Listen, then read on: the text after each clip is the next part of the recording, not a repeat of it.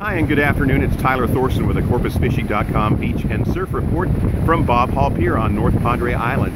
As you can see, there is some surf up today, 3 to 5 feet offshore, mostly 3 to 4 footers though, and you can see that has the surf churned up just a bit, but not too bad. Water is still green. Reports today include whiting, pompano.